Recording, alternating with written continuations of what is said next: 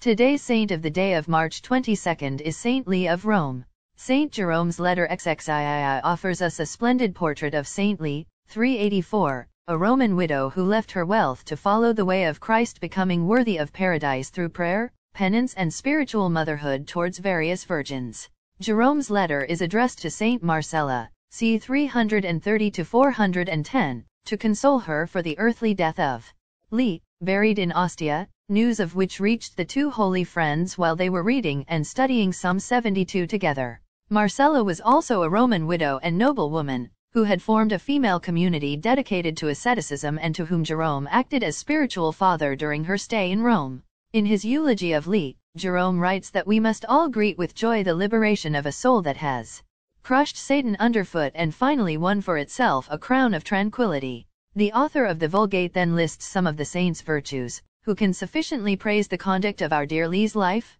Her conversion to the Lord was so complete that, by becoming the head of a monastery, she showed herself as a true mother to the virgins in it. Jerome informs us that Leah wore rough sackcloth, spent nights in prayer, fed on the poorest food and instructed her companions more by example than by words. Her humility was so great that she, who had once been the mistress of many, had become the servant of all, a handmaid of Christ. Jerome draws a parallel with the parable of Lazarus and the rich man, saying he was convinced that Vettius Agarius Praetextatus, a consul who tried to restore paganism and who also died in 384, is now in Tartarus, symbol of hell. As a reward for her brief toil, Leah enjoys eternal happiness, is welcome in the choir of angels, and is consoled in the bosom of Abraham. And, just as the beggar Lazarus once saw the rich man, lying in torment, so Leah now sees the consul Praetextatus died before he could hold the office to which he had been elected, ed. No longer in his triumphal robes but dressed in mourning.